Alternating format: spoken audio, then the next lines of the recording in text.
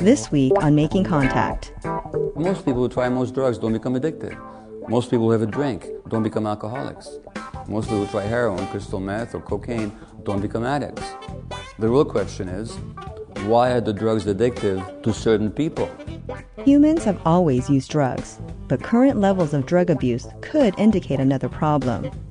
We may be driving people into addiction. So what's the connection between the increase in chronic disease, mental illness, and drug addiction in our society? We take people who are abused to start with, and then we make them a social enemy.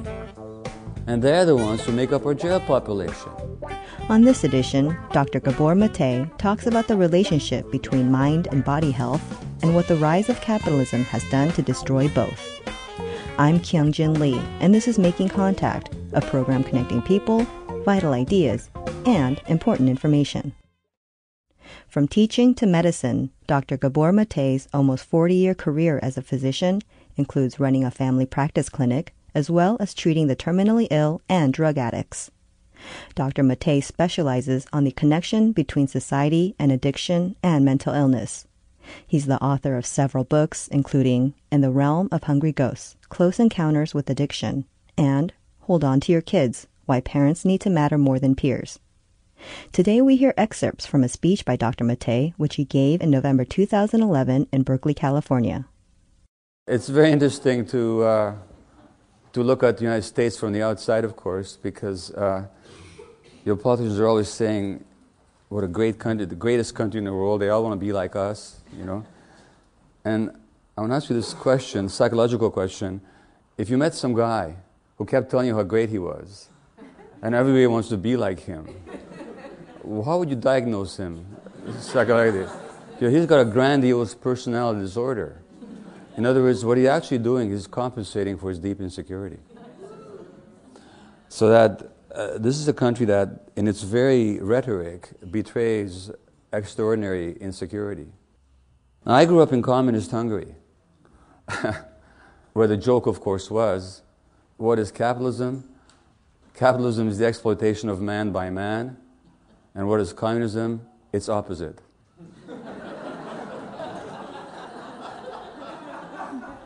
I grew up in a system that spoke the language of socialism, that spoke the language of struggle, of anti-imperialism, of equality and justice, but in its actual functioning was just the very opposite.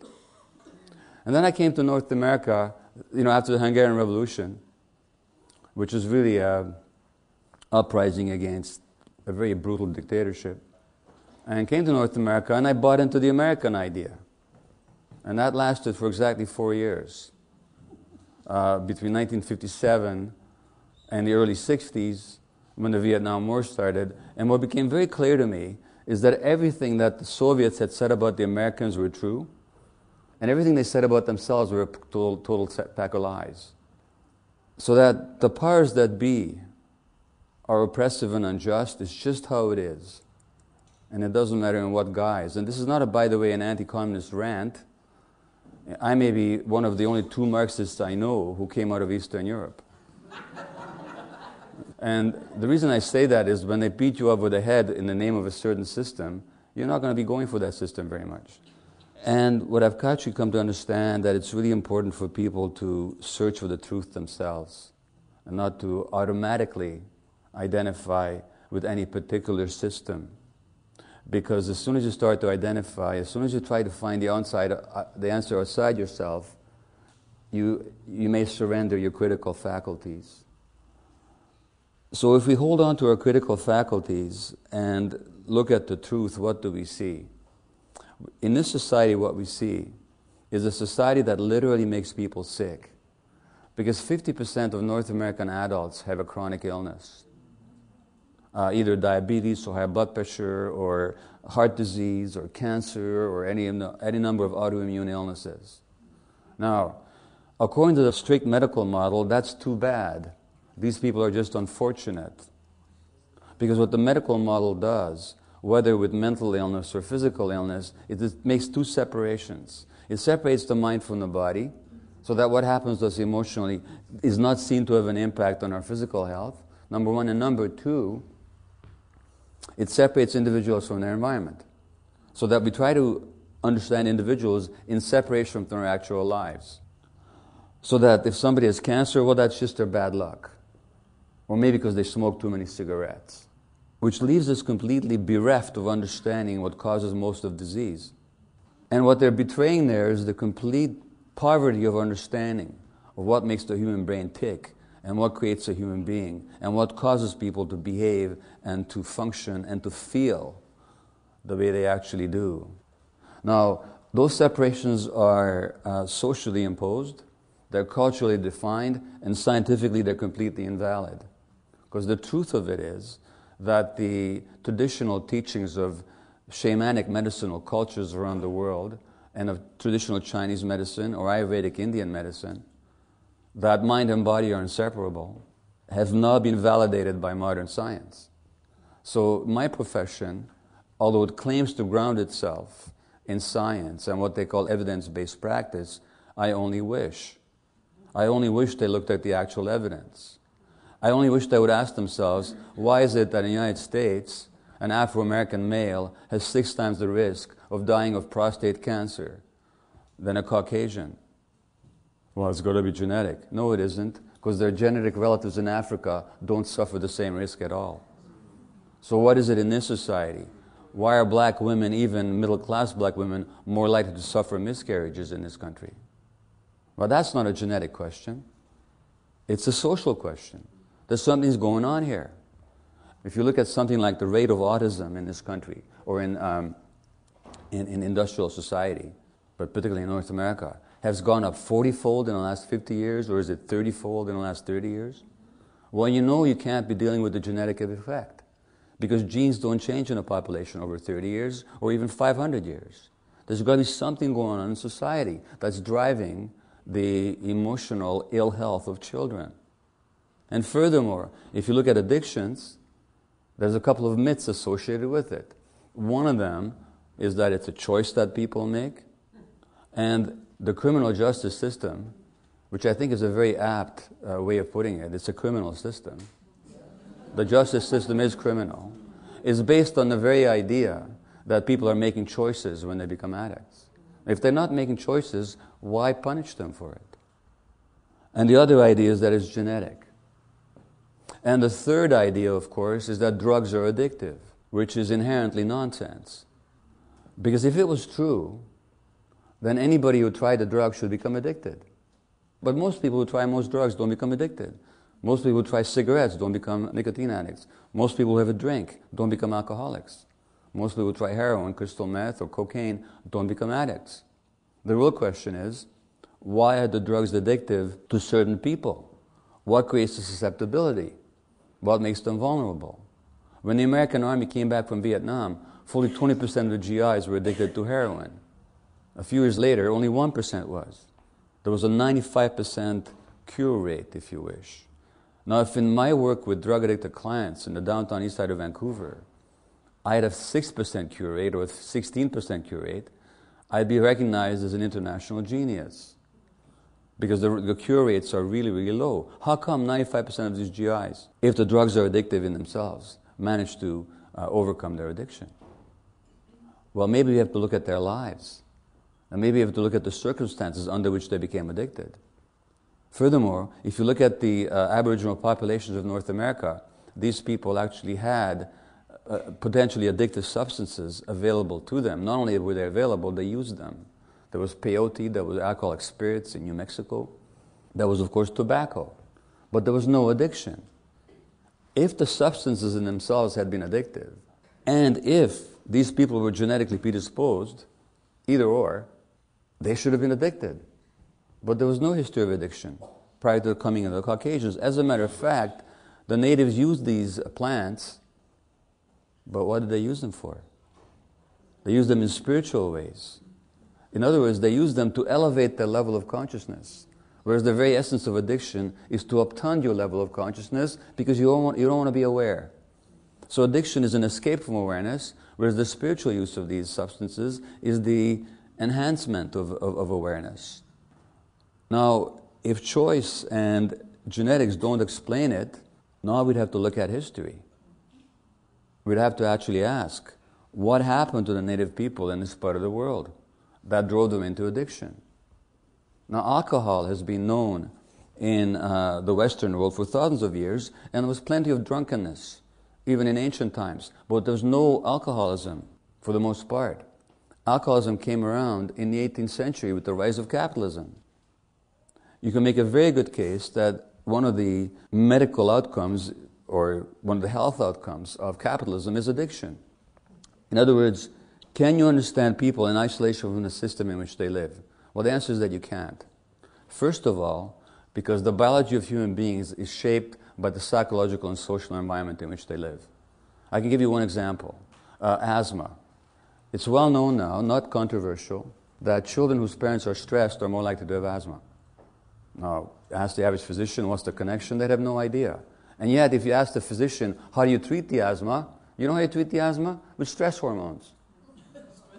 With adrenaline and cortisol, or copies of it. This is how you treat asthma. I'm not going to go into the reasons why, but shouldn't the very fact that we're treating this condition with stress hormones cause us to ask, maybe stress has something to do with it? So in a polluted area where children are more likely to have asthma, it's the children of stressed parents who are much more likely to have asthma. Simply because the emotional stresses of the parents disorganize the stress response mechanisms of the child. And when women are stressed during pregnancy, their children have abnormal stress hormone levels, more likely to use addictive substances to soothe their stresses. That's because the emotional states of the parents have something to do with the physiology of the child. That's just how it works, because you can't separate the mind from the body, and you can't separate the individual from the environment. Now, if you look at the parameters of stress, what is it that stresses people?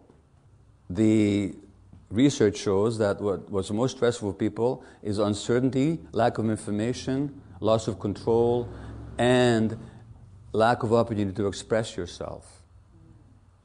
Now, when Karl Marx talked about freedom, he talked about freedom in three senses of the word. Freedom for him was, number one, freedom from economic necessities, freedom from the threat to life, freedom from interference by other people, and the freedom to express yourself, to be yourself. That's freedom. Now, what freedom is there in this free society, the free world, the freest society in history? What freedom is there when people are not free of economic worry, where there's tremendous uncertainty and fear, lack of control? Well, when people lack control over their lives, they have no freedom. And they're physiologically stressed. And when they're physiologically stressed, that's going to manifest in the form of illness. So if you look at the California-based studies called the Adverse Childhood Experiences Studies, it looked at 18,000 people, 80% Caucasians, 10% Hispanics, 10% Afro-Americans. And they looked at what happened to them in childhood and what the adult outcomes were. And an adverse childhood experience was something like physical, sexual, or emotional abuse, the loss of a parent due to a death, being jailed, or a rancorous divorce, violence in the family, addiction in the family. For each of these adverse childhood experiences, the risk of addiction went up by 2 to 4-fold. So by the time a male child had said 6 of these experiences, his risk of becoming an injection-using substance addict was 4,600% greater than that of a male child with no such experiences. So the risk of mental illness goes up exponentially. The risk of physical illness, like autoimmune disease, goes up exponentially. And in Canadian studies, it's been shown when children are abused in childhood, their cancer risk goes up by nearly 50%. Why? Because you can't separate the mind from the body, and you can't separate individuals from the psychosocial environment. But if we understand human beings in their psychosocial context, what do we see? We see that stress is not just an abstract psychological event. It has physiological correlates. So when you're stressed, your whole body homeostasis, or the internal balance, is perturbed. And fundamentally, you have disturbances of the nervous system, increase in the heart rate, blood pressure, and in the stress hormones, cortisol and adrenaline, which play their job in helping you escape or to fight back in the face of an acute threat. But if you're chronically stressed, They actually create disease, thin your bones, suppress your immune system, give you heart disease, high blood pressure, diabetes, a whole range of health conditions. You're listening to Dr. Gabor Maté speaking in November 2011 in Berkeley, California. You're listening to Making Contact, a production of the National Radio Project. If you'd like more information or 4 CD copies of this program, please call 800-529-5736. Because of listeners like you, this show is distributed for free to radio stations in the U.S., Canada, and South Africa. To find out how to support us, download shows, or get our podcasts, go to radioproject.org. Like us on Facebook and follow us on Twitter. Our handle is making_contact. We now return to hear more of Dr. Gabor Maté speaking about the connection between society, addiction, and illness. Now, when it comes to addiction and specifically, in the downtown east side of Vancouver, I never had a single female patient who had not been sexually abused as a child, and as were many of the men. And so it's always, the heart of addiction is always emotional loss. And the obvious ones are those losses incurred by those adverse childhood experiences identified in this California study. But there's another side to it as well. Because if you look at what's happening with this burgeoning number of children being diagnosed with this or that disorder, not all of them were abused. Many of them were not. But what's going on? Well, as D.W. Winnicott, the great British child psychiatrist, pointed out, there's 2 things that can go wrong in childhood. First of all, when things happen that shouldn't happen, and that's the abuse and the trauma. And secondly, when things don't happen that should happen, and that's the presence of non-stressed, non-depressed, emotionally attuned, available caregivers. That's not available in a country where the average maternity leave is 6.5 weeks. That's not available where kids spend most of the time away from the nurturing adults in their lives in the company of other kids, so that they're forced to look to each other as their attachment figures. The desperation of kids to always connect, the sense of disorientation they feel when they can't connect with their friends by some electronic means. It's not a technological problem, it's an attachment problem. Those kids have been disconnected from the adults in their lives because the adults are not there for them. They can't be, they're too stressed. And there was a study a few weeks ago that showed that stressed parents, not unloving parents, but stressed parents simply are not as attuned to the emotional cues of their kids as they'd like to be. And that's what the psychologist formerly at UCLA, Alan Shore, calls proximal separation. Proximal separation is when the parent is physically there, but emotionally unavailable because they're too stressed and too distracted. And that's what my children experienced when they were small, because I was a workaholic physician. And this society rewards workaholism. They tell you what a great guy you are. They reward you for the very things that undermine the health of your family. And for a lot of people, it's not even a question of a choice. When under the sainted and behaloed Bill Clinton, the welfare laws were changed so that mothers could have only a number of years on welfare, then they had to go to work. Now, where exactly does a single welfare mother go to work? Well, usually at a low-paying job far away from home where she has to commute for an hour or 2. And all that time that she's working, and all that time that she's commuting, her child is in some daycare, inadequately staffed, with undertrained personnel. But who does that kid got to connect to then? The other kids. And our children become each other's connection foci. And that means that for the first time in history, you have large numbers of kids, immature creatures, getting their modeling in their cue giving and their sense of direction and sense of values and how to walk and how to talk from other immature creatures. Well, what do you expect in that culture but all kinds of dysfunction?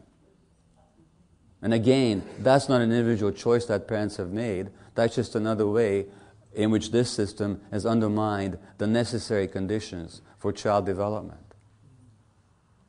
A study out of Notre Dame University last year showed that the healthiest environment actually for child rearing is the hunter-gatherer society, hunter-gatherer village. And why?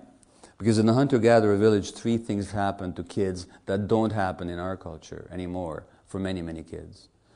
Number one, the kid's always with the parent. Well, that's not possible in this country. Civilized countries actually have paternity leave, never mind the 6-week maternity leave.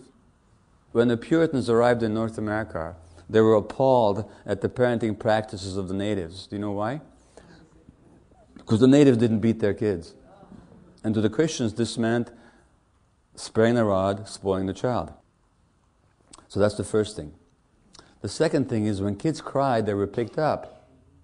Imagine that, picking up a kid when he's crying. We're telling people at 5 months, when kids are 5 months, 6 months, don't pick them up. You want them to become independent. We're missing the point that the way to promote independence is to invite dependence. Because people become independent when they feel secure in the world. So you promote independence by inviting dependence.